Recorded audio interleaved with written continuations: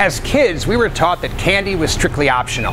If you ate all your vegetables, maybe you could have candy afterward.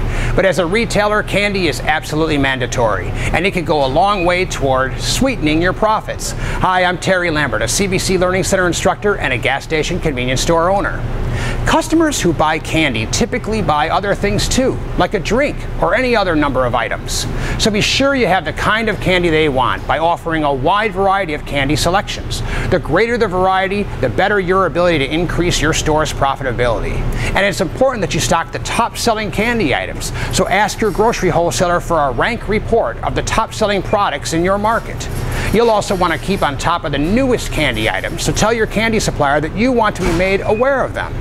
The best way to maximize new product sales is to have them as soon as they become available. Displaying your candy is also important. Proper placement of the top sellers in your candy aisle can have a huge impact on sales. Another smart strategy is incremental placement of candy in other locations in your store. Kit Kats and Twix go great with coffee, so try putting some there. And other best-selling candies can go near your fountain or even on your front counter if you have the room. And wherever you put your candy, price it right. Your candy bar should be priced to make a 40 to 45% gross profit. If you have any questions about increasing your candy profits or about any store operations question, contact a CBC Learning Center specialist. We're here to help.